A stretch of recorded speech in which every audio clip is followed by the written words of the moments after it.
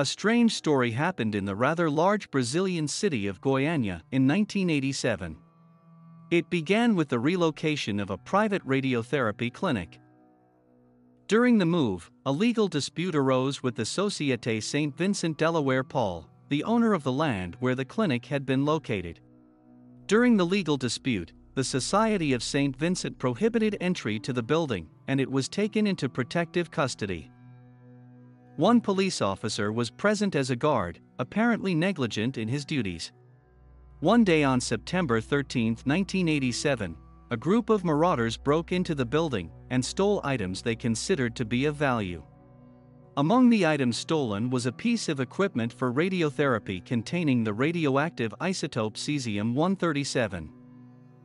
Radioactive isotopes have a very narrow use in medicine, where they are used both in the diagnosis of disease and in treatment. The most widely used is radiation therapy, in which a concentrated dose of radiation is directed at a malignant tumor or group of cancerous cells in order to destroy them. Sometimes tiny doses of radioactive materials called labeled atoms are injected into a patient's bloodstream, and the gamma rays they emit help a special camera create images of the inside of the patient's body. Hospitals and clinics that perform such procedures have strict protocols about how these devices should be handled. When such a hospital or facility closes and must be demolished, the contracting company is informed that the devices must be carefully dismantled and the hazardous materials moved to a safe location. Failure to do so can lead to tragedy. A similar incident occurred in the Brazilian city of Goiania in 1987. 2 years before the incident, a private radiotherapy institute in Goiania had moved to new premises, leaving behind many old medical devices and supplies. Among them was a remote radiation therapy machine that contained 93 grams of highly radioactive cesium chloride, salt of cesium-137, a radioactive isotope with a half-life of 30 years. The salt was encased in a shielded container of lead and steel.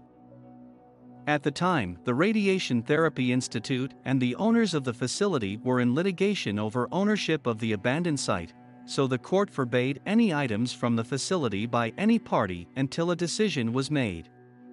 The owners of the institute wrote to the National Atomic Energy Commission, CNEN, warning them of the dangers of storing the remote radiation therapy machine at the abandoned site. The court assigned guards to the site, but that was not enough to stop the scrap metal hunters.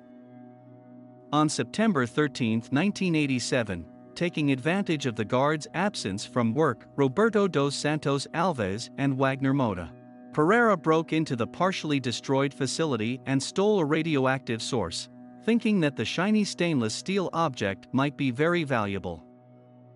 They then went to Alves's house, where they began disassembling the apparatus.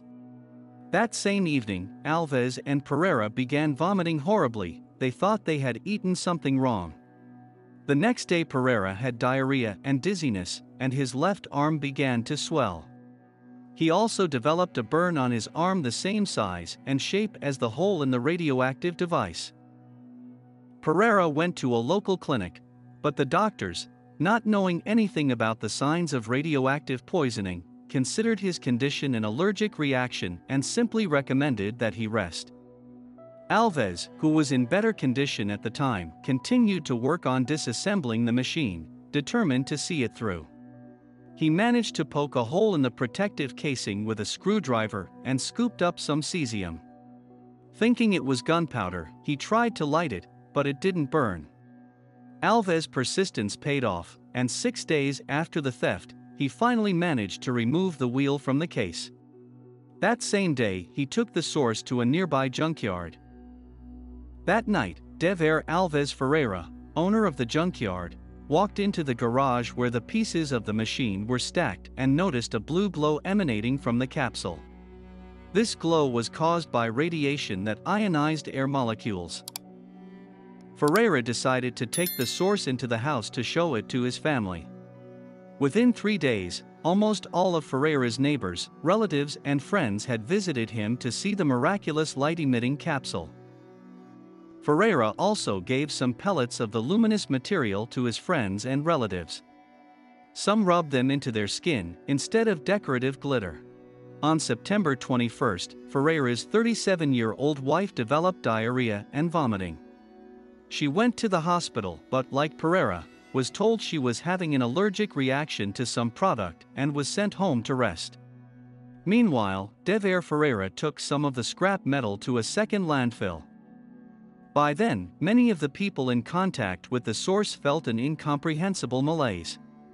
Ferreira's wife, Gabriela Maria Ferreira, thought the glowing powder was the cause.